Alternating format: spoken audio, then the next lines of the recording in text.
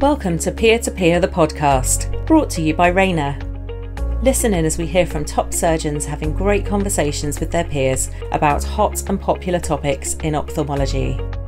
In this episode, Mr. Allon Barsam sits down with Purvi Thomson and Caoimhe McGovern to discuss the importance of both pre-operative and post-operative management of dry eye disease and the impact it can have on biometry, visual outcomes, and ultimately patient satisfaction. Mr. Allon Barsam is a director and founding partner of OCL Vision and recognised internationally as an expert and key opinion leader for cataract and refractive surgery. Purvi Thomson is a lead optometrist at OCL Vision in London, where she utilises her expertise and specialist training to deal with various eye conditions, including dry eye disease. Caoimhe McGovern is a specialist optometrist at OCL Vision, where she carries out pre-operative assessments and post-operative consultations for refractive and cataract surgery patients. Welcome to another Peer-to-Peer podcast hosted by Rayner. I'm your host, Allon Barsam. In today's episode, we're going to dive into dry eye disease, and who better to discuss this than the top optometrists treating patients day in and day out. I'm going to be speaking with two of my colleagues from OCL Vision, Purvi Thomson and Caoimhe McGovern, about the importance of both preoperative and postoperative management of dry eye disease, the impact it can have on biometry, visual outcomes, and ultimately patient satisfaction. Welcome both. Thank you, Allon. Thank you, Allon. So just to start off with, can start with either of you, maybe Purvi. Could you just tell us a little bit about your role at OCL Vision?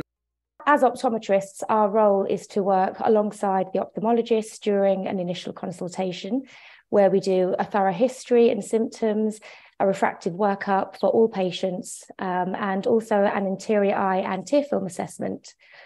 We also carry out the subsequent follow-ups post-surgery. And together with this, we also run an optometric-led dry eye clinic, where we are lucky enough to be able to use the latest technology, including IPL therapy. Thanks very much. And Caoimhe, could you just tell us a little bit about what a normal day looks like for you in terms of your assessment of patients?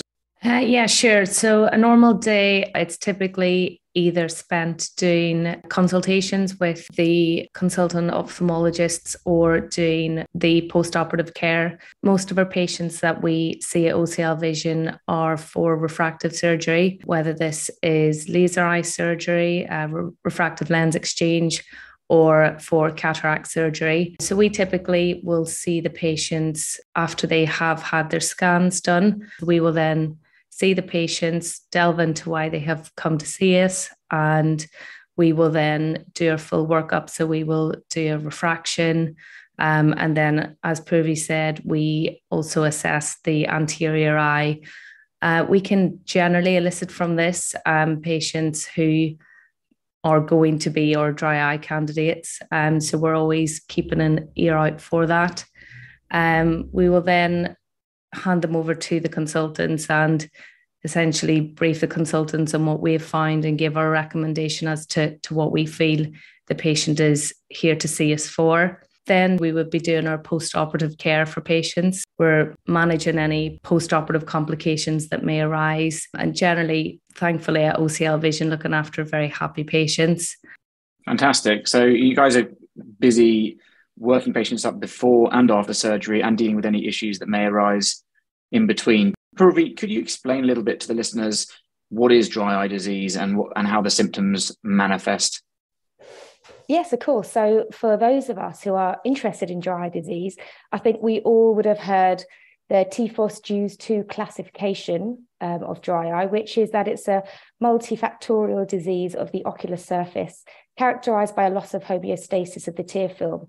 This classification also goes on to explain that it's accompanied by ocular symptoms, of which the etiology can be linked to, let's say, tear film instability and hyperosmolarity, ocular surface inflammation and damage, and neurosensory abnormality. So obviously that's quite a long statement for something that a lot of clinicians may pass off as simple dry eye. But essentially, it is a disease where many factors can play a role, resulting in very problematic symptoms for our patients, which, from a surgical point of view, can have a huge impact on outcomes and obviously patient satisfaction. So for patients that walk into our clinic, what symptoms will they have? Well, we all probably would have heard the classic symptoms.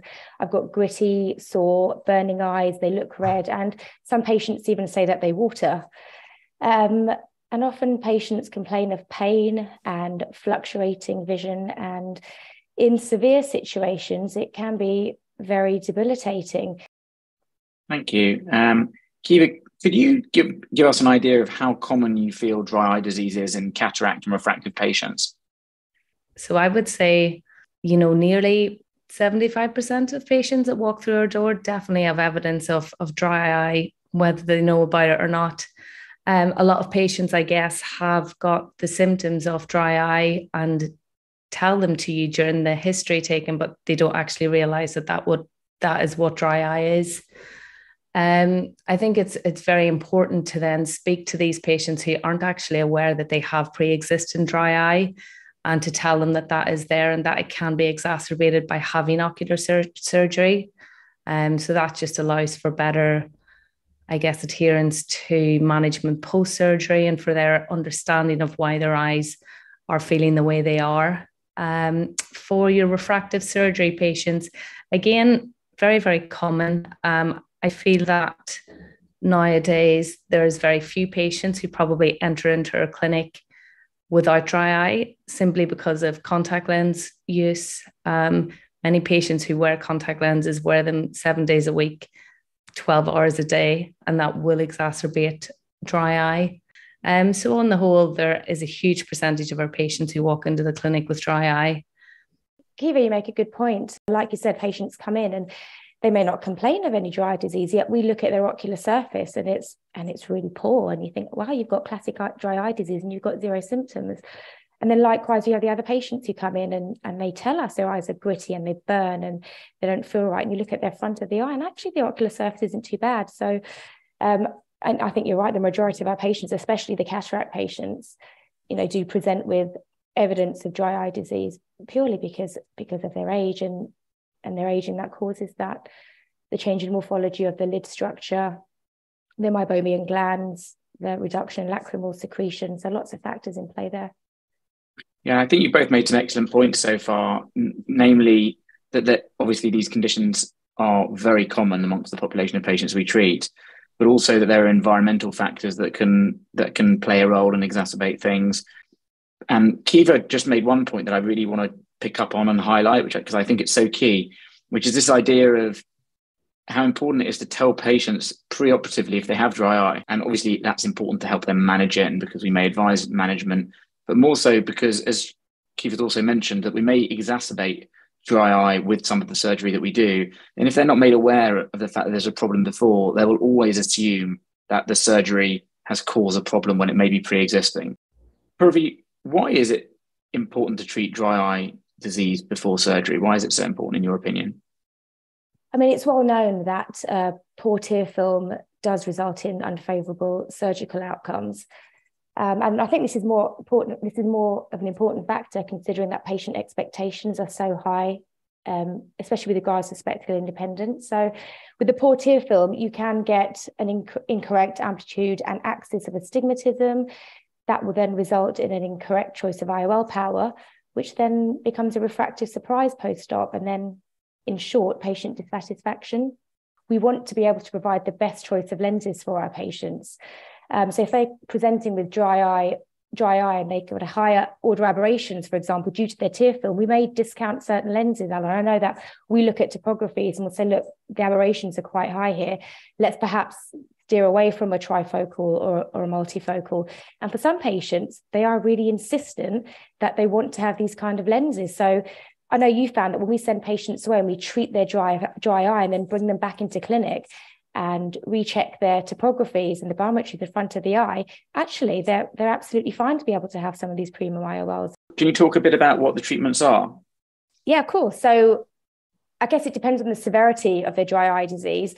So it can just be the simple factor of actually what we need to do is give you some artificial tears to use. And, not one drop works for all. So if someone presents with mild to moderate dry eye disease, you might say, try this eye drops. There are a few that work pretty well. I mean, we tend to use preservative-free and phosphate-free. I know Allon do a great pre and post surgery eye drop. It is cross-linked, which is great for the eye. So we often send them away to use lubricating drops. We ask them to do a warm compress to open up the meibomian glands, release the oils, get better secretions from them. Sometimes, we're lucky at OCL, we do have access to latest technology. So I know at times we have performed IPL pre-surgery just to get the glands function a bit better, or done a BlephX treatment or a new lids treatment just to get their blepharitis under control. And when things like this don't work, we can resort to medications, steroids or cyclosporine that we ask them to take beforehand, and ask them to carry on post-surgery, or plus or minus antibiotic drugs.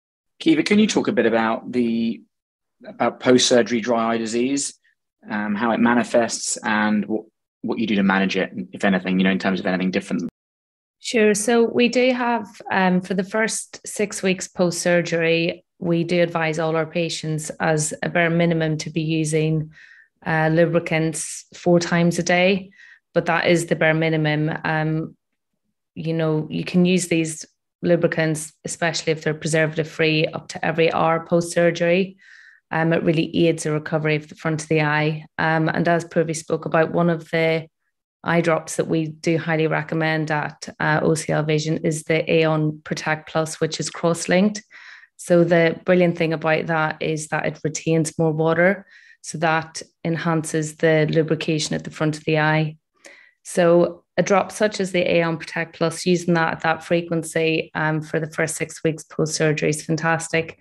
Other things that we can do, I typically ask patients, when do they notice that their eyes are most symptomatic? And that gives you really key clues as to how to manage these patients. So for example, if patients say, it's first thing in the morning, I can't open my eyes, they're burning, and my vision's very, very blurred in the morning, that tells me, okay, this patient needs to use an ointment before bed because their eyes are obviously drying out whilst they're sleeping. If they're saying it's during their working day, then I know, okay, they're using screens, they need to get up, walk away from their screen, take regular breaks, blink more. Always looking at their eyelids, looking at their, as Purvi said, their oil secretion. And then if after, generally we'll leave them, if they're presenting with significant signs, probably no longer than 6 weeks, and then we'll reassess. And if there is, still significant signs of dryness there, then we're going to have to think of changing the management plan. So that is when your steroids become quite beneficial. But I would say for the majority of patients, with simple lubrication, they tend to make a really good recovery. Do you think, Caoimhe, it's because we've assessed them beforehand so vigorously, and we've picked out the patients that are actually going to struggle post-operatively with dry eye, that we tend to avoid the lenses that may cause them more dissatisfaction? That those patients that come in post-op that do have dry eye actually are still very happy with their vision? I think so, yeah. I think we have now, I guess there's a learning curve in it when you introduce these lenses. But I think for trifocal lenses, to be truthfully honest, patients with significant dry eye are not good candidates for them. If they've got a very poor tear breakup time, they're just not going to be well suited to a trifocal lens. And we do tend to now use other premium IOLs, such as your EDOF lenses, that work fantastically well in these patients, even if they do have a reduced tear breakup time. So I totally agree. It tends to be more, in that case, then symptoms of comfort as opposed to vision quality. I was just going to say, I agree. I totally agree with that. I think that the trifocal, or the kind of, let's say, full presbyopia correcting type intraocular lenses are very demanding on optical quality, and someone that is likely to have a pervasively poor tear film, that's a really common reason of dissatisfaction with those lenses. Raina has a couple of different Allon eye drops, and we've spoken a little bit about the benefit of cross-linked. Purvi, do you have a favorite one? Do you have any advice on what stages of the patient pathway, which one should be used? Could you just talk us and the listeners through a little bit about the range of drops and when you might use one rather than another? I think we're very lucky at OCL that we do have a range of eye drops that we can use. The pre and post-op Allon is fantastic. Like Caoimhe mentioned, it is cross-link, it retains more water, it has an increased viscoelasticity elasticity, so it sits longer on the eye. So pre and post surgery, this is a fantastic drop. The Allon Repair is also great. So it has a vitamin A and E, both of which have a protecting, nourishing factor, protects against free radicals, oxidative stress. So these drops are fantastic post-surgery, just to help in that additional healing. But again, not all drops suit everyone. So the patients do have a separate preference. I have a few patients, which is very rare, that just don't get on with anything that's sodium hyaluronate based in it.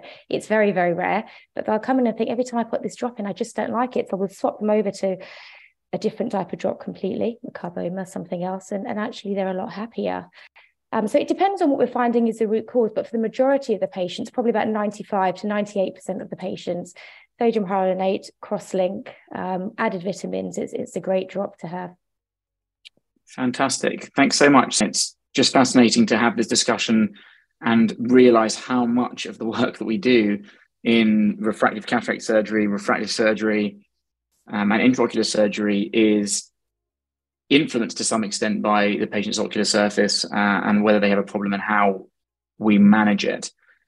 I'd just like to thank Purvi and Caoimhe for your time and for your insight, and the work that you do managing these patients is so critical, as we've already said, to the outcomes that we can achieve in terms of choosing the right lens for the patient, in terms of the accuracy of the lenses that we choose, in terms of treating the right refraction when it comes to laser or lens-based refractive, and then managing patients afterwards so that they're happy and heal in a normal and uncomplicated fashion. So thank you for your time in the discussion, and thank you for all of the excellent work that you do for OCL Vision, both of you. Thanks very much, Allon. Thanks, Allon. Rayna's Allon eye drops are specifically designed to support the management of dry eye disease before and after eye surgery. For more information about the availability of Allon eye drops in your country, please speak to your local Rayna representative. Join us for the next episode of Peer2Peer, the podcast, where we welcome a new set of surgeons and explore another hot topic in ophthalmology. For more information about this episode's topic and to read the show notes, visit the Peer2Peer hub at rayna.com/peer-to-peer. This podcast is provided for general information purposes only. The presenters' views are their own. Rayna does not endorse off-label use. Users must refer to the product labelling and instructions for use for Rayna products in all cases. Not all Rayna products are available in all countries. The full disclaimer can be found in the show notes.